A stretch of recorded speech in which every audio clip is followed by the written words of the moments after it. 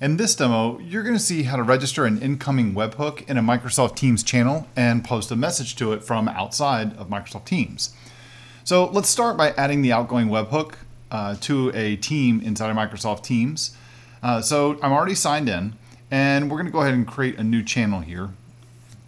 I'm just going to call this my incoming webhook, and I'll say add. So I'm going to start by selecting the plus icon to add a new tab. I'll then select Manage Apps, and then I'll pick More Apps to go find the incoming webhook. All right, we'll go ahead and select the incoming webhook, and I will add it to a team. And it's going to ask me where do I want to put it. I'll just go ahead and just leave it as the default option there. And then I'll set up a connector. For the name of our webhook, I'm going to call this the Dwarf Planet Details, and then I'm going to select the Create button. Now you see here that it's giving me a URL that I want to save, because this is where we're going to make a post to make our webhook show up. So I'm going to go ahead and copy this and just put it inside of this text file that we have off to the side. And then we'll go ahead and close it.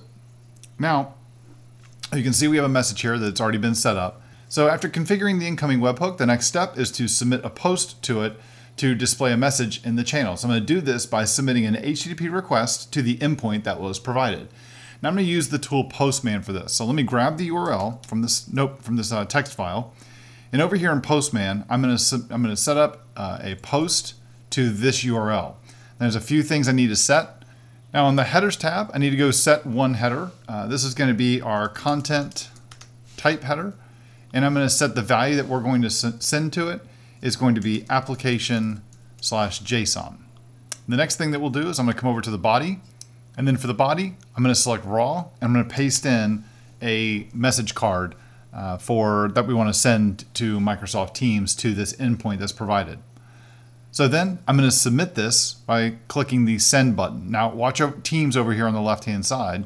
So when I submit this, we can now see a message just showed up, and it includes the adaptive card that we just, or not the adaptive card, it includes the message card that we just submitted to it. So in this demo, you saw how to register an incoming webhook in a Microsoft Teams channel and then post a message to it as well.